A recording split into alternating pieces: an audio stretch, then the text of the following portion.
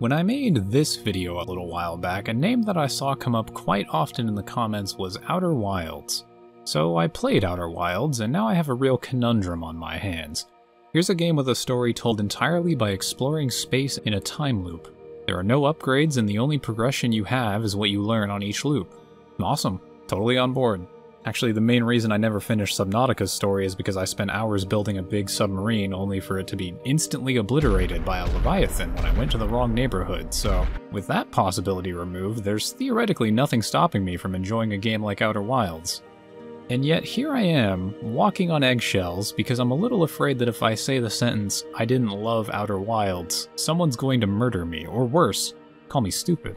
I know a lot of people really love this game, and for good reason. It uses some fairly groundbreaking storytelling techniques, and the solar system is a fascinating place to explore, and I was really enjoying my time with it until I wasn't. Look, there's not really any other way to put this, so I'm just gonna lay the cards out on the table. I played about 16 hours of Outer Wilds. I did not finish the game, and I don't really have a desire to go back to it. And I swear I'm not telling you this just to be that guy who's like, "Oh, your favorite band? They're shit. They're a shitty band." I'm telling you this because playing this game left me with kind of a burning question.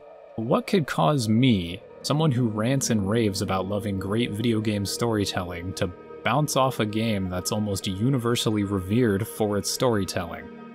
Is it my fault? Is it the game's fault? Is it Twitch chat's fault? Well, obviously Twitch chat is always guilty of something, but what happened exactly? Well, let's start from the beginning. Billions of years ago, the Earth was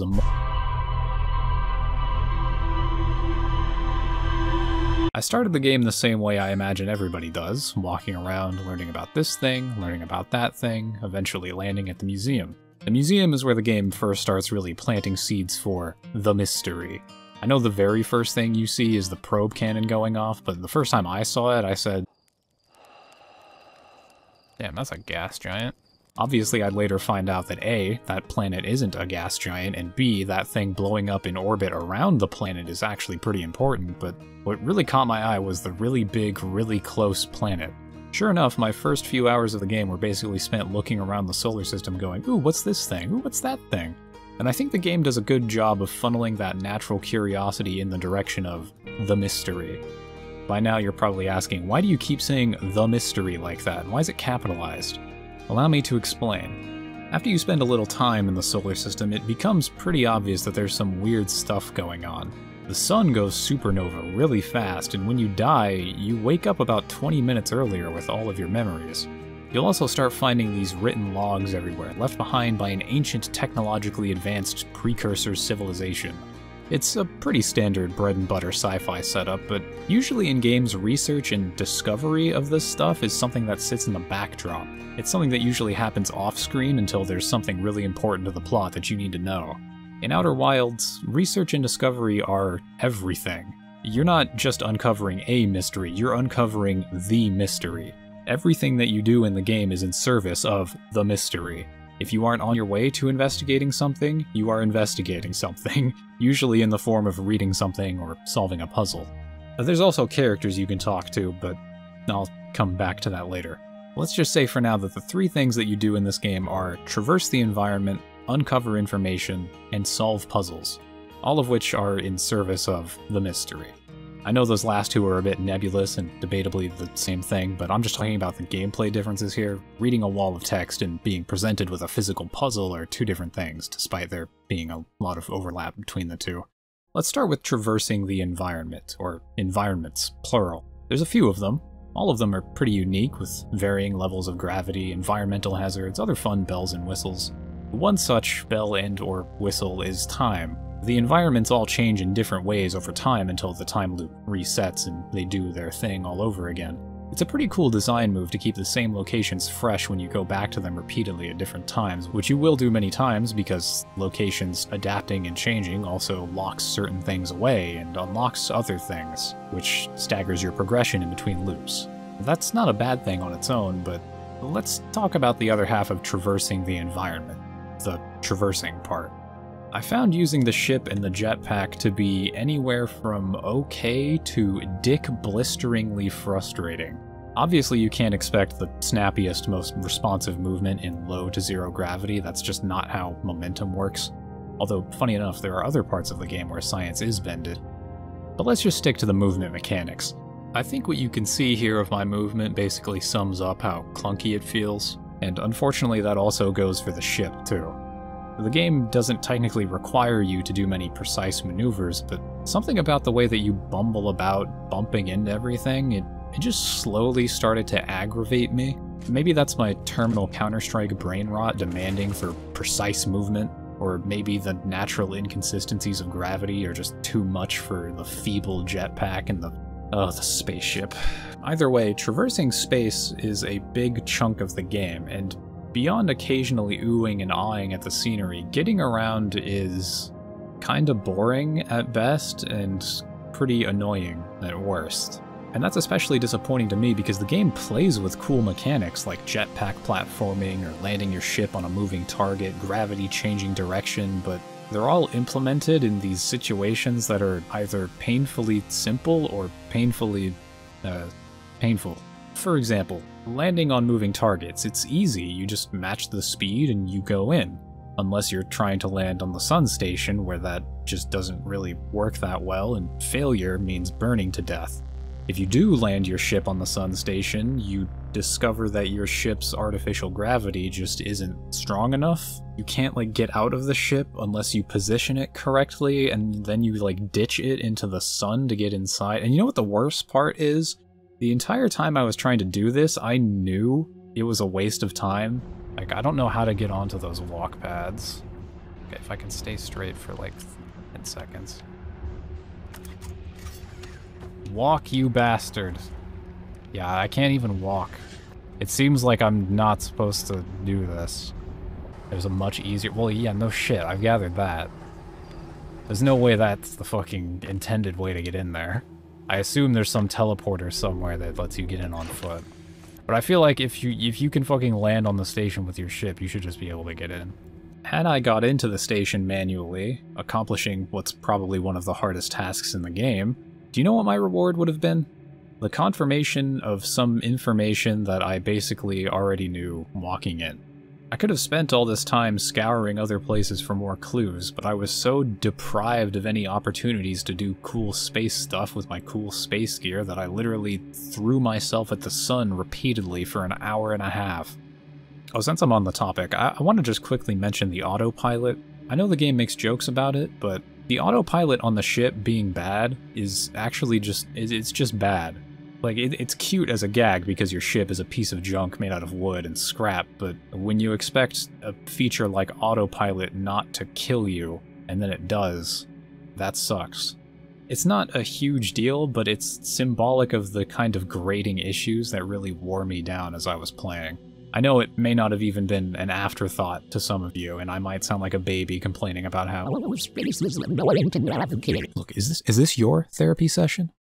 No, it's not. It's my mental illness. I get to write the pedantic 2,000-word scripts, so traversing the environment was kind of a dud for me. How about puzzles? Everybody likes puzzles. I think the puzzles in this game are interesting.